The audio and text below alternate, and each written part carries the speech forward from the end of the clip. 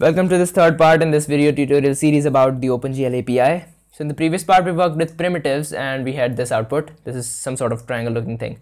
So in this part we're going to work with animation. I planned that I'll work with colors too in this video tutorial, but it turns out I'm just going to do animation in this one. We'll cover colors in one of the upcoming parts. So this is the output which we're going to have at the end of this video tutorial series. So this is what you'll be able to do after you have finished watching this video. This is just simple animation in OpenGL in the double buffering mode. So let's get started with animation. I'll sketch some basic ideas of animation, how it works here. Now I assume that you are already aware of how simple animation in the movies or in the films work. It's like you have an object here in the first frame. So animation is just basically clear and redraw in the successive frames. So in the first frame you have your object here, in the next frame you'll have it here, in the next frame you'll have it here, and then in the next frame you'll have it here, and this just keeps it just continues. So if your frame rate is sufficiently high, that means you are displaying the frames at a faster rate and your distance that you move in each successive frame is sufficiently low, that will result in a smooth frame, a smooth animation. So that is what we're going to do in OpenGL here. We'll be aiming at 60 FPS, 60 frames per second. That means the screen will be refreshed 60 times in 1 second. So you need to draw a new frame every 1/60th of a second. That we'll use this because most of the displays use this frame rate, and it is also sufficiently smooth, so we'll not have no distortion or any other problem. So now let's talk about OpenGL. So in OpenGL, displaying frames is just clear and redraw. We just draw some stuff, we clear it for the next frame, and then we draw the stuff at a different position. So this is the frame buffer. So this is the display function. So one call in OpenGL, one call to the display function in OpenGL will be considered a single frame. So each time we call the display function, we display a single frame. So to make it look like animation, you need to call the display function again and again periodically, and alter the primitive that you are showing. Also, you need to alter it periodically. So we'll just work with the geometry later on, but let's see the display function for now. So first, at the beginning we clear the whole of the frame buffer. So we talked about the frame buffer in the previous part. It is just the area in the memory which stores the pixels that are going to be displayed on the screen. So we just clear the frame buffer. That means we just clear the screen. You can use the names interchangeably here while understanding animation. So we just clear the screen, we initialize it, we draw a new primitive, and then we flush it. This is actually when it is being displayed on the screen, but before that we're just editing the frame buffer. So we just clean and we draw, and for the next frame we clean it again and we draw at a different position. So that is just how simple animation in OpenGL works. So let's have a look here. So let's suppose this is a screen and we're drawing this primitive here, and we're drawing this for each successive frame. The problem here that might arise is that if your geometry is too complicated to be displayed fully in one frame, like OpenGL is not able to fully render it in one refresh cycle, so only the half of the object will be displayed. Like your time has reached for the new frame to be displayed, and your frame is not being completed yet. So the incompleted frame, which has not been rendered completely, will be displayed on the screen, and that might continue for a longer period, which might result in distortion of your images, which is not quite desirable. So this might occur in the machines which have low performance. So to solve this problem, you need to switch to double buffer display mode. You need to switch to double buffering. So that eliminates this problem, and now let's see how to do that. So now in the main function we called have a call to the init display mode function. We initialize the display mode to be RGB. We also want it to be double buffered, so we'll call it GLUT double. So this is we just combine these two display modes using the OR operator. So this means that we also want RGB mode and we also want a double buffer display mode. So we are requesting a double buffer display mode while initializing this. So we now have a double buffer display mode, and let's see what that means. So in the double buffer display mode, you actually have two frame buffers. So let's suppose these are our two frame buffers. This is the first one and this is the second one. And one of these frame buffers is actually called the front buffer. Let's suppose this is the front buffer and the other one is the back buffer. So what's the difference is that the front buffer is the one which is currently being displayed. So like this is the buffer which is on the screen right now. This is the geometry which is on the screen, which you see on the screen right now. And the back buffer is the one which you use to draw. It is not being displayed on the screen, it's just in the memory. So the one which is being displayed will not be used to draw, but you will draw onto a different frame buffer. You will draw an object at a slightly different position, like you draw it in the middle in this one, at a slightly different position in this back buffer. And when you finish the drawing, you can swap these buffers. That means the front buffer will become the back buffer and the back buffer will become the front buffer. So it'll become the front buffer now, and it'll become the back buffer. So it'll be displayed now. This buffer is being displayed now. You can just see that your screen changed the display. It was first displaying this, and now it is displaying this. So that is just the next frame. So now for the next frame, you need to all the operations that you carry out to draw stuff will be carried out on the back buffer. So now we'll draw onto the back buffer, we'll clear it, and we'll draw it at a slightly different position, and now we'll swap the buffers again. So animation in the double buffering mode is just redraw and then swap. We just redraw our scene on the back buffer and then we swap the buffer. That means the back buffer will become the front buffer, and now we change the other buffer. So you can see here, now in the display function, the one thing you need to change is instead of GL flush, you need to call GLUT swap buffers. Means this, all the operations that you were carrying out were being carried out on the back buffer. The buffer which was currently on the screen was not being changed. And now once you finish your drawing operations, you can now change the back and the front buffers. After this call, this geometry will be displayed, because the front buffer will become the back buffer and the back buffer will become the front buffer. So now this geometry will be shown. And for the next call to the display function, this geometry, the next geometry which the display function draws will be drawn onto the back buffer again, and at the end of that, the buffers will be swapped again. So that's just redraw and swap again and again to display smooth animation. So this eliminates the problem of your distorted images, because in case your scene is, let's suppose this is the front buffer for now, and you're drawing on the back buffer, and you have reached the time in which time you need to swap the buffers. Means you need to display the next frame. So you need to display this frame in that time period. Your time has reached, but you have not finished drawing your scene yet. So what you can do is, for the next frame, you can keep displaying this buffer, and you can finish your drawing, and when you finish the drawing, then you can swap the buffers. So that means this will result in a slightly slower display rate, but it'll remove the distortion problem. The animation will be slow, but there'll be no distortion problem. So that is how it eliminates that problem which was caused by single buffering mode. So that's why in animation in OpenGL, you always use the double buffered mode. So we have the GLUT swap buffers call at the end of this function, and now we have a working double buffer display. Now we have the output that we're going to, I just showed you an application which showed you the output that we're going to get at the end of this video tutorial. So let's start working on that now. So first we need to have a look at the coordinate system. So this is the coordinate system that we set using the orthographic projection in the previous part. So the negative x-axis this side and the positive, so positive is this side, and we go from -10 to all the way up to +10. So that is what we're going to use in the animation that I just showed you. So let's suppose this is a screen and this is the x-axis. So we need to draw a cube at this point. Initially it is at this point, and we're going to draw it about this point.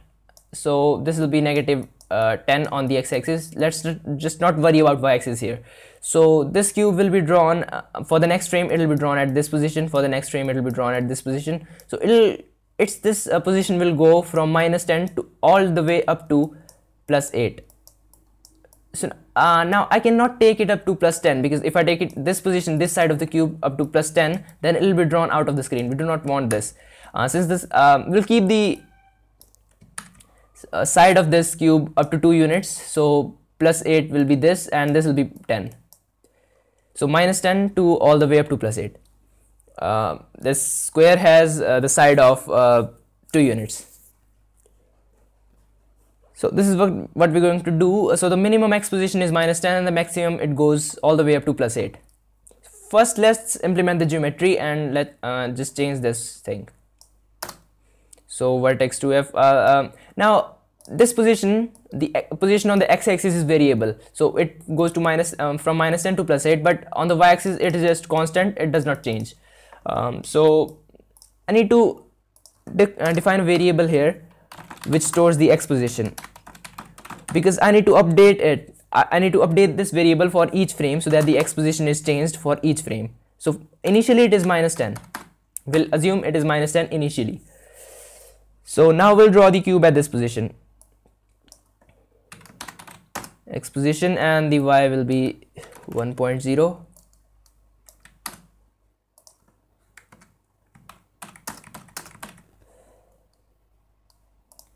And I told in the previous part, always remember the order should be anti-clockwise.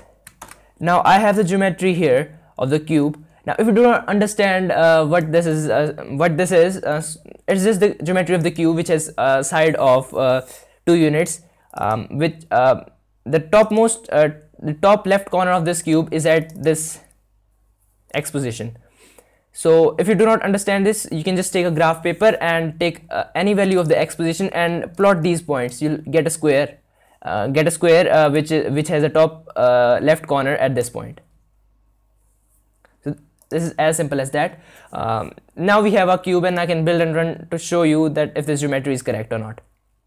We have a cube at the desirable position, and now we need to switch. We need to change its x position periodically for each frame. Now the problem here is that the display function is only being called once at the start of the application. We need to call it again and again within a certain period of time.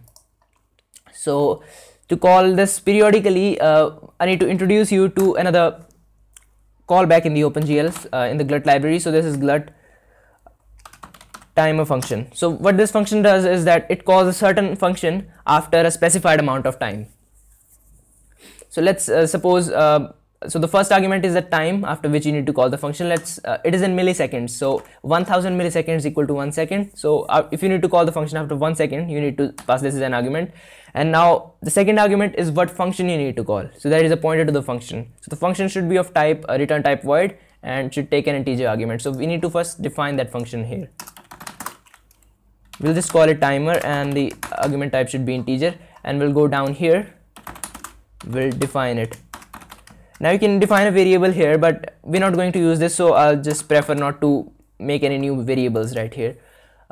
So this is our function, the definition and the declaration up here, and here I can register this.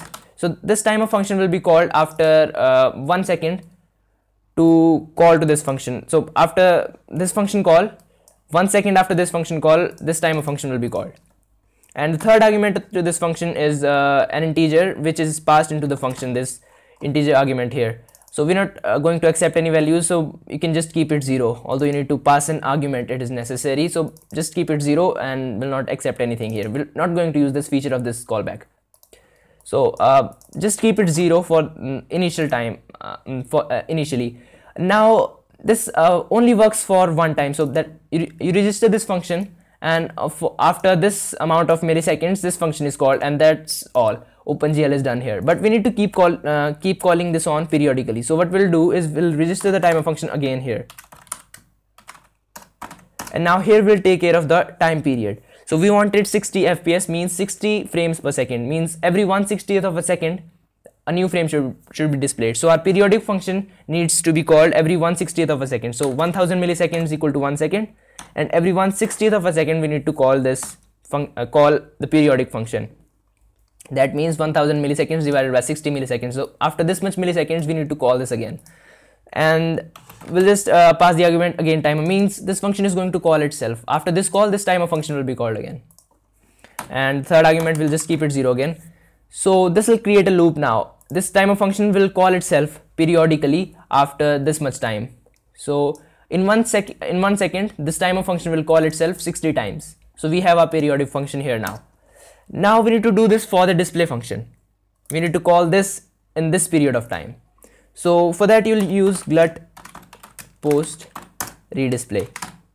So what this function does is that it posts the urge for the redisplay to OpenGL. That means after an encounter to this function call, OpenGL will call the display function the next time it gets the chance. So after GLUT post redisplay has been called, OpenGL will call the display function by itself. So that means if this function, the timer function, is being called 60 times in 1 second, that means the redisplay function will be called 60 times in 1 second. That means the display function will be called 60 times in 1 second. So we have our desired frame rate. Display function is being called at the rate that we want. Now let's go over this mechanism once again. So at the starting of a program, first this timer function is called. So after 0 milliseconds, it calls this function, and now this function keeps on calling itself every 1/60th of a second, and also calling the GLUT post redisplay. That means the display function also keeps on being called 60 times in 1 second, and we have a new frame being displayed 60 times in 1 second. But the difference is here is that every frame has same content, the same geometry, so nothing will look like animation for now. So if we need animation, we need to change the geometry. So if we change the X position little by little for each frame, it will appear as animation. So you can update the X position either in the display callback or in the timer function, but I like to do all my update stuff in the timer function. So X position, the global variable that we just declared here, that we're using to draw the cube, will update it plus equal to, will update it at a sufficiently small value. So just 0.15, this is going to be enough. And now we need to keep updating this until it has reached a value of maximum value of plus 8. So it is initially -10, so it goes all the way up to plus 8. If X position is greater than less than 8, then it will keep on updating it. If it is exceeded 8, then it will not update it anymore. So let's just see if this is working. There we go, we have a basic animation here. It goes all the way up to this side and then it stops. And now if you want to make it go back and forth, you can implement a very simple logic here. You can declare integer variable state to tell you that if it has to go right side or left side. So I'll just call it state, and if this variable is 1, positive 1, then it means it is going to right, and if it is -1, that means it is going to left. So now I'll just use a switch in case of if, and we'll switch the state variable, and we'll case if it is positive 1, that means it is going to the right side. That means we need to increase the X position if it is less than 8. So if X position is less than 8, X position plus equal to 0.15. And if it has exceeded 8, that means it now needs to go to the left side. That means state will become -1. And now we'll break out of this. And now the second case, -1. If the state is negative, so that means we're going to the left side. So X position, so minimum X position is -10. So if it is greater than -10, that means it still needs to come more to the right side. So X position will keep on decreasing now by the same amount. Remember, you need to keep this amount small or your animation will not look desirable. So else state equal to 1. So if it has decreased below -10, that means it now needs to go to the right side. That means we'll keep the state variable 1. We'll make it positive, and now we'll break. So that just results in a back and forth bouncing of the object. Let's see if this is working. So there we go, we have our animation here, right and then left, and then it'll go right again. Now if you want to increase the speed, do not change the frame rate. Keep the frame rate constant, just change the rate at which the variable is being updated. So that will just increase the speed of the object. It is going twice the speed now. So that is how the simple animation works. So hope you've enjoyed this video tutorial. If it was helpful, please like and subscribe, and thanks for watching the video. and I'll see you next time.